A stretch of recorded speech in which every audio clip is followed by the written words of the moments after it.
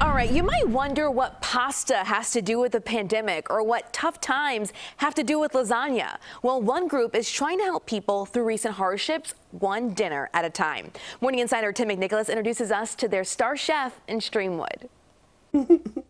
By now you know there are layers to a pandemic. So I start with a couple of ladles of sauce. Layers of despair and hope.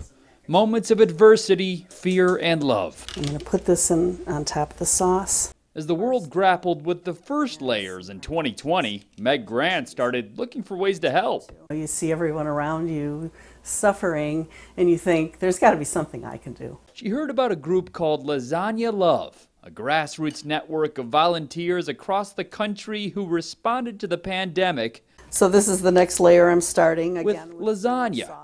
Grant and others cook the meals and then deliver them to people in need. A lot of it is kids who are sick, or parents who are sick, or people who have gotten COVID and are long haulers and just having trouble getting past it.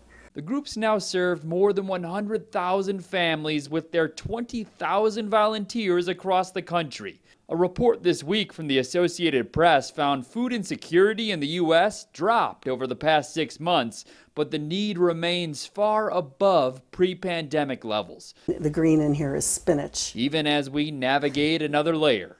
Now it's different. Now sometimes it's stress related. Sometimes it's parents who are overwhelmed with kids back in school.